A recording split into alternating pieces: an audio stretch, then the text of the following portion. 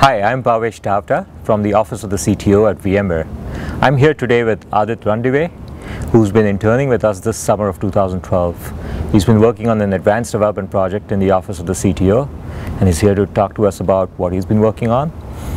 He joins us from Georgia Tech, where he's a fourth-year Ph.D. student, and we'll find out more about what he's doing there as well. So welcome, Adit. Thank you. First off, tell us a little bit more about yourself, what you've been working on in Georgia Tech and what brings you here. Sure. I'm a fourth-year PhD student in Georgia Tech in the School of Computer Science. My main focus of research is on operating systems and virtualization, and specifically on providing resource management for virtualized HPC applications. And we're looking at applications that use InfiniBand as their interconnect, and how we can actually regulate these resources so that applications get their required service level. That sounds perfect, and that sounds very related to the internship project we had you doing here this summer. So tell us a little bit more about what you're working here during the internship. So thanks for giving me the opportunity to work here in the Office of CTO. You're welcome. The project that I'm working on is called Virtual RDMA, or Virtual Remote Direct Memory Access, and that the project itself provides guest like a para-virtualized RDMA driver to use, so that guests can actually use an InfiniBand interconnect or any other interconnects that support RDMA. And the point is that we want guests to give the ability to do RDMA, so that other applications that, for example, HPC or like big data applications can actually can use that the interconnect or use the guest drivers that we have. I see.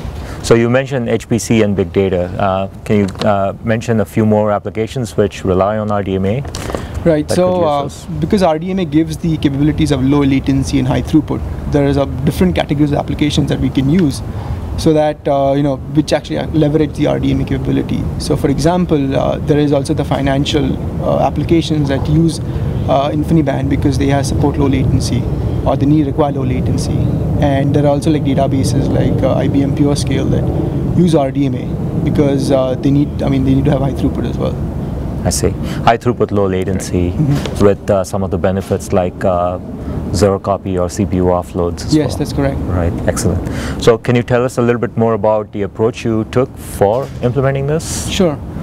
So since we're developing para-virtualized driver, we are looking at sort of three different levels in the virtualization stack that we are implementing this on. So the first is in the VM kernel itself, we are making a VM kernel vRDMA module that controls all the guest devices and provides them a virtual RDMA device. The second level is obviously in the guest OS, where we provide a vRDMA driver, a guest kernel driver, that gives an application a particular RDMA API. And that RDMA API is called the verbs interface. And that verbs interface is now industry standard. So all applications that are programmed to use the verbs interface can actually use our vRDMA driver. I see. And we also have a user level library that applications can link to actually use our guest kernel driver. And the approach that we are taking over in the VM kernel module is that the VM kernel module is responsible for multiplexing the physical device between various guests. And if the guests are on the same host machine, the VM kernel module will then actually do a mem copy between the two virtual machines' memory, so that you don't have to actually go out to the physical device. I see. So are you introducing a new virtual device for virtual machines, or is it making use of an existing virtual device for para-virtualization? So right now, the vRDMA guest driver is a virtual device, but under it, it communicates with the VM kernel using the VMCI device, which is a kind of a guest PCI device that is exposed.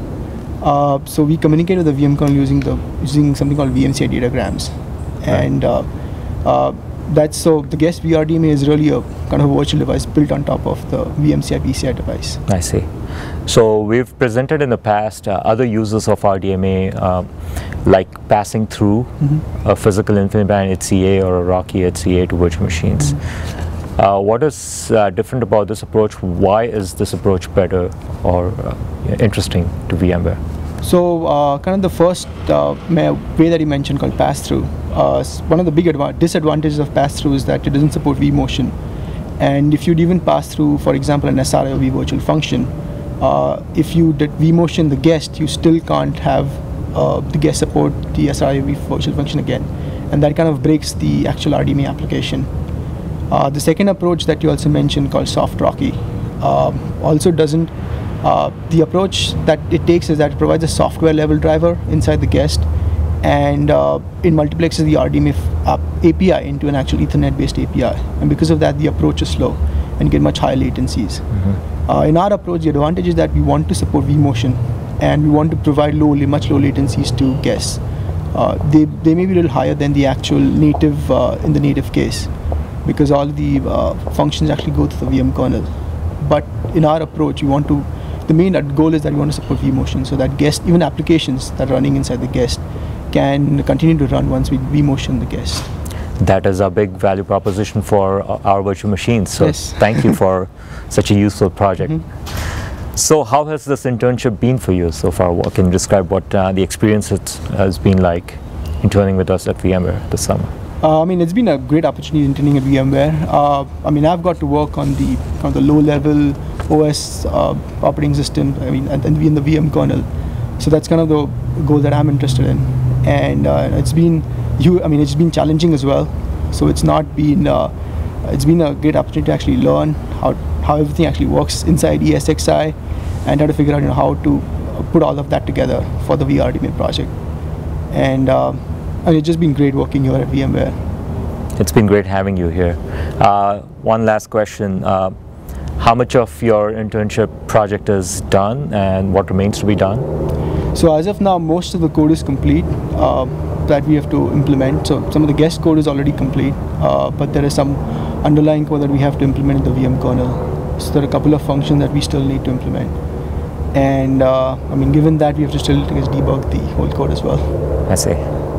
Do you have any thoughts on the VMware internship program in general, the other activities you do during the summer? I think the university relations team does a great job in trying to match interns with whatever the teams that they have, and also the interns themselves got a pretty industry standard project that it's an actual problem in the industry that they get to solve, which is really any point of the internship is you get to have any experience with an industry.